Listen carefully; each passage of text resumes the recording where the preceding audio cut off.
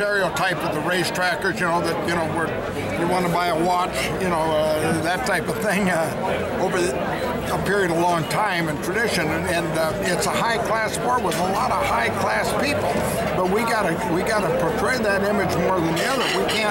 We can't have the news that we got a Derby winner on one side of the page and the next column is saying that that the sport is in trouble. We got medication issues and so forth. We're going to lose not only the fan base, we're going to get some federal intervention if we don't look out here, and that isn't going to be good either.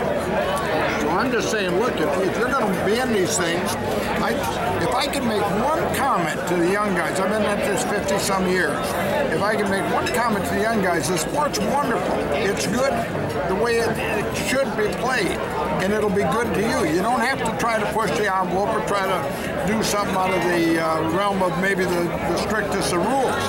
Just play the game right, and it'll be damn good to you.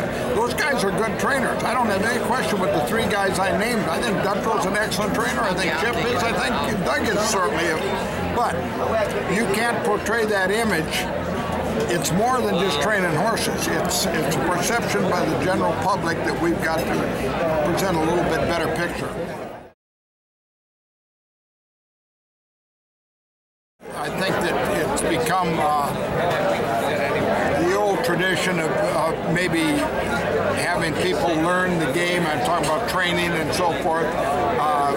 Is changed. I think the fan base has changed. I think we're more into exotic wagering now instead of the old traditional wagering, and that, of course, causes a new feel for it. I think the veterinarians have been running rampant in a lot of places, and the younger generation have a tendency to think they can't get along without them. So I think there's a lot of things that I think we get back to the basics, that it's a wonderful sport, and a day at the races is a fun thing, and not get so caught up in maybe whether the takeout and the trifecta is this or that we might have a chance. The Derby's a little bit pressure-packed. After the Derby, I think all of us, my colleagues, other trainers, we take a deep breath and step back and say, well, we got past that one. This one is fun. The hospitality here is second to none. The way they treat you here is unbelievable. And I think it's a little more fun, a little more relaxed.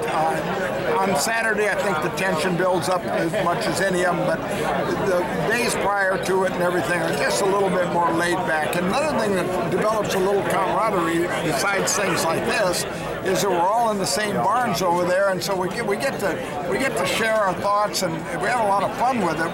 When you're at Churchill, you don't even see the other guys.